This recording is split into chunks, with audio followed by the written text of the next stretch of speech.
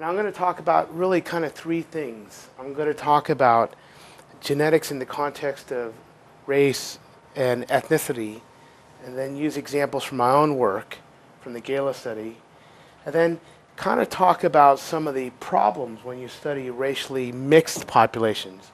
Problems, but then also some of the advantages. And so it's really kind of three talks all into one. So please feel free to wave your hand as I'm going through this.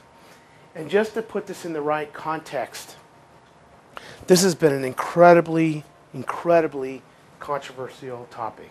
I mention it and people go bonkers. People get really mad at me or they love me. There's no in between. Say it's all or none. So there are many folks that say that there are no differences between groups. Absolutely no. We're 99.9% the same. That's one camp. But then there's a whole other group that says, well, there's some differences and we should look at them.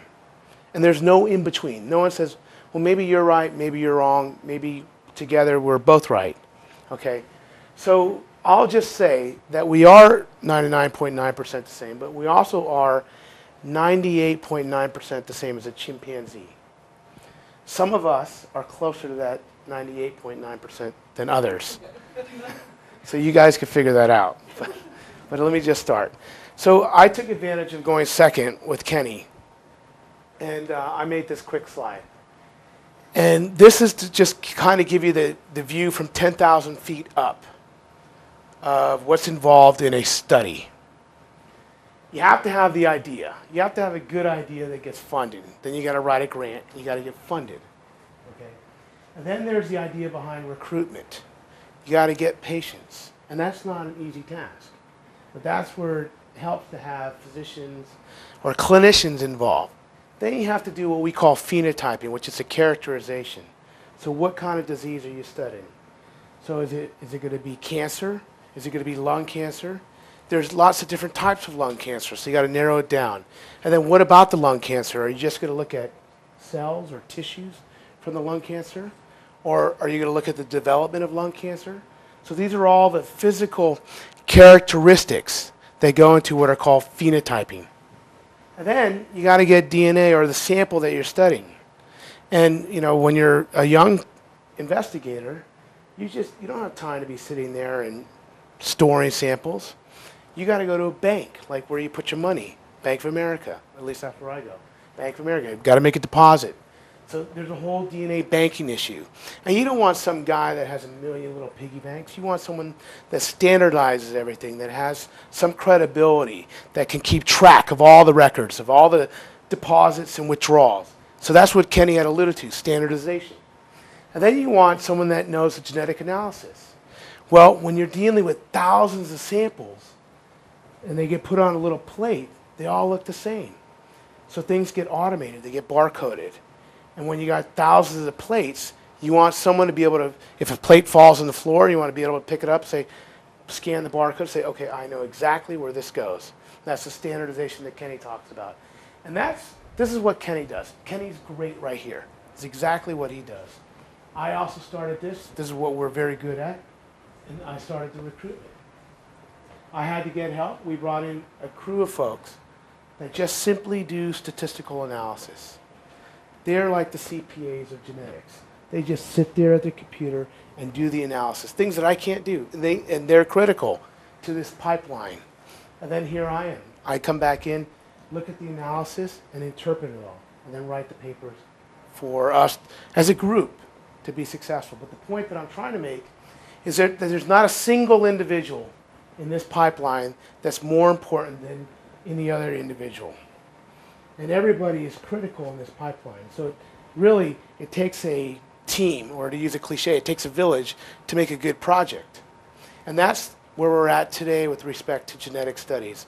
The day of a cottage industry where an individual investigator worked in a lab by him or herself is gone. We're talking about large-scale projects, and that takes a team effort. So recognizing that not all of you understand a lot about genetics, I wanted to just explain some of the terminology I'm going to use. A candidate gene is a gene that makes biologic sense for disease. So for asthma, a gene that makes good sense is interleukin-4. That's just because we know about its biologic behavior, and that genetic variation in that gene could change the way that gene behaves, and therefore may play a role in the disease. So Kenny had mentioned about genetic variants. Well, we all have the same genes. Every single one of us has the same gene. However, there are different flavors of genes. And what makes those different flavors are what we call alleles. Now, what makes a different flavor of a gene? That's called genetic variation. Your gene number 7, even though I have gene number 7, may be a little bit different because you may have some variants in gene 7 that I don't have. That makes that you have a different allele for 7 than I do. Now, these variants can come in a million different forms. There could be SNPs, single nucleotide polymorphisms.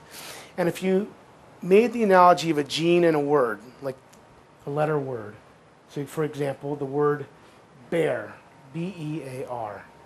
Your mind, you hear bear, you think of a furry creature, right, in the woods. What if there's a misspelling in that word, and it went from B-E-A-R to B-E-E-R? The interpretation that you have in your mind is very, very different, right? That's a SNP. That's a subtle genetic variant.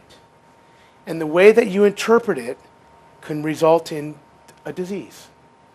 The way your body interprets a gene, it sees a different misspelling, can cause a completely different set of instructions. The same thing is for the cystic fibrosis gene.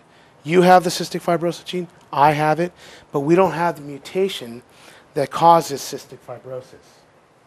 So when an individual that suffers from cystic fibrosis, when their body reads that gene, they make a mutant protein that doesn't work well. So that's all it is, just a subtle misspelling. And then you have other misspellings. Kind of, people write term papers and they cut and paste. Maybe they cut and paste too much. So this might be a repeat section. It goes and. Okay? And then also there's artificial insertions where you may have an and in the middle of a word, but then your interpretation of that word changes because it's gibberish. So that's genetic variation. That's how I look at it. When we talk about haplotypes, haplotypes are simply just sentences. So if you can imagine the gene being a word, the combination of several words makes a sentence, and that's what we would call a haplotype. And a whole sentence would travel together, like see Joe run. That would be considered a haplotype. Okay, so let me get to... In the world of genetics, there are really two kinds of ways that we look at it. There's simple disorders, and then there are complex disorders. Simple disorders are disorders that tend to arise from single gene mutations. Cystic fibrosis is a good one. One gene, one mutation, one disease. These tend to be pretty rare. CF is rare. They tend to occur in homogeneous populations. CF is a Caucasian disorder. They tend to run in families. You know, when people that have CF, their parents likely have members of their families that also had CF because it's a recessive disorder. Other disorders are what we call complex. These are disorders that do not result from one gene, but the combination of several genes. And they also tend to have strong environmental components. Asthma is one of them. There's not one asthma gene, there's lots of them. And the genes differ by their interface or interaction with environmental factors. They tend to be common, these disorders. They tend to have large public health burdens. In the US, 1 in 10 kids has asthma. That's a pretty big disease.